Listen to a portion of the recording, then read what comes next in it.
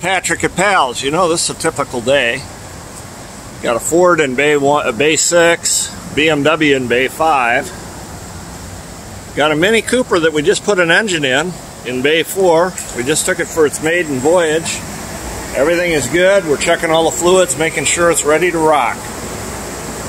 Next bay is a Jeep that we're working on. And then look out here.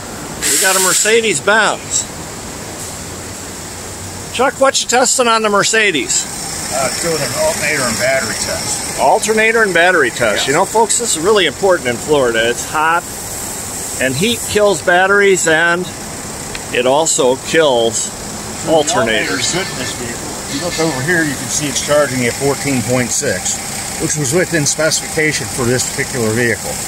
So most likely the only culprit is going to be the battery itself. And these vehicles are equipped with two batteries, auxiliary and primary. Primary is located in the back, and the auxiliary can be located anywhere. You have to go out and find them. Awesome. Awesome.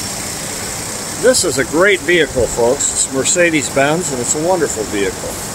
Now, ahead of that, we've got a Nissan Murano. And of course, it's still hot in Florida. It's going to be hot. What are we doing to it? Air conditioning. Folks, if you've got a car that's got a problem, bring it to Pals. We'll find a way to get it done for you. See you soon.